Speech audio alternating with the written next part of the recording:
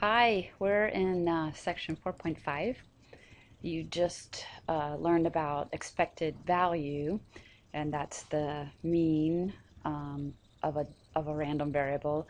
And 4.5 is mostly about the variance, which is the amount of spread a random variable has about its mean. And the point is, expected value alone can tell you again what the average, but it's nice to know how much variation, or well, we just say spread about a random variable there is. So this problem, I like this problem. It's a real situation. The graphs and all that might not make sense, but the whole reason I talked about it was to bring up a point that different graphs have different variances. And the reason I had, well, I'll just explain this one fast because it is kind of cool. The German tank problem, this is also a pretty famous problem.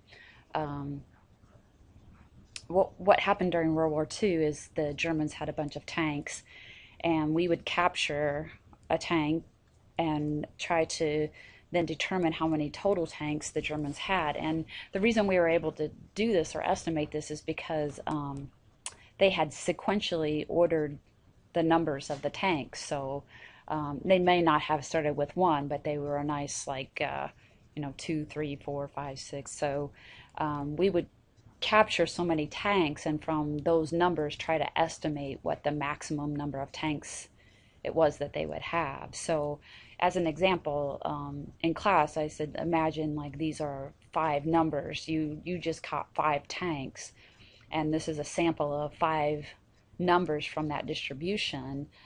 Could you then estimate the maximum number of tanks they have totally? And actually, this isn't a good, I shouldn't have used a sample.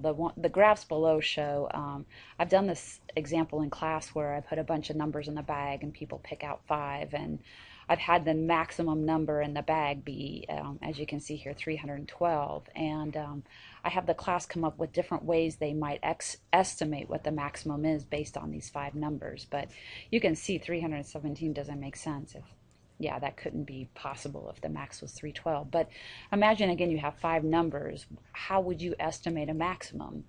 One thing you could do is just take the max of your sample and hope that that's close to the maximum of your population. And so I did a bunch of simulations with, again, if the max was 312, and took a random sample of five, and every time took the max of that. And you can see, you get a graph that always will underestimate what the true maximum is. A lot of ideas that people give to estimate what the max is: take the min plus the max value from your sample. So probably the max isn't enough, and add a little bit on to get the min. And you can see when I did simulations with that, you get pretty nice distribution about the truth, which is 312. Here's another way. You take the mean of your five numbers multiplied by 2. You take the median of your five numbers multiplied by 2. So these are all simulations. The point why I did this problem is just to show what I mean by variance.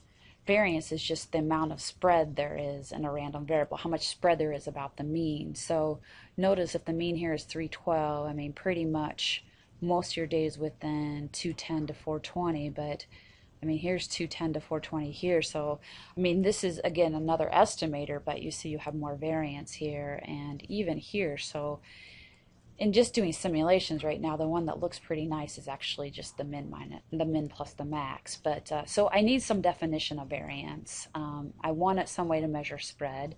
So variance is a measure of the amount of fluctuation about a random variable from its mean.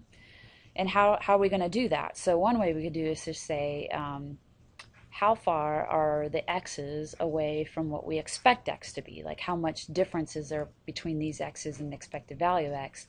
And take the expected value of that. But the problem is, expected value of x minus mu, if you use the rules we did on expected value, that's just expected value minus expected value of mu, which is mu minus mu, which is 0. So notice, if your estimate of variance is you just are taking the distance from mu on both sides, they're going to cancel each other out and you're just going to get 0. So that's not a good measure. Another measure would be to take the absolute value. So in absolute value, how far is the x's away from mu? The expected value of that. And so I'm just using law of unconscious statistician again. But the problem, this isn't a bad definition, but who really, really wants to work with absolute value? So this might be a nice way to describe spread, but it just, imagine later we're going to be taking derivatives and stuff. You don't want to really work with the absolute value of x minus mu. So I still want the idea that when I take positive and negative numbers here, that they don't cancel out and give me 0. So absolute value is a good idea. So instead of going absolute value, the way we define variance is we use a square. So we're going to say x minus mu squared. So the definition of variance is expected value of x minus mu squared. How far are your x's away from mu in general, on average, and square that so I don't get it to be 0. Standard deviation, square root that thing. And so again, I told you this would be so popular. Law of unconscious statistician says expected value of x minus mu squared is p of x times x minus mu squared. So that is my definition for variance. And here's an example, just an interesting fact. Here's an example with rolling a die.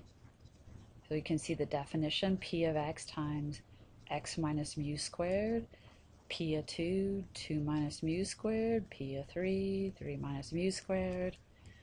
Okay. What's very nice is there's a shortcut formula. I often don't use this to compute variance. There's something a little bit nicer. If you multiply out that expression, this is a nicer way to compute variance. This would just require law of unconscious statistician, and this is just your mean squared. So down here I did a short proof of how I got from variance of x using the old definition, or the definition we started with, to get this very, very nice way to define variance. So notice I just did a few examples here.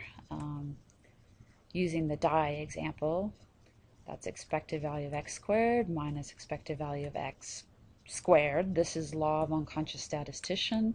This is mu squared. Very nice. Same way down here. Just another example. Okay, let's go a little bit further down. There's other theorems about variance. The variance of a constant function is 0. If your function's constant, there's no variance. This is another nice theorem. Why, if you have a constant in front of your random variable, why that constant comes out front of your variance squared. I thought I would leave that as a bonus. So just start with this side and the definition of variance, and you'll work through and you'll eventually get down to this. So if you want this as a bonus, I have it for tomorrow night if you wish to submit it.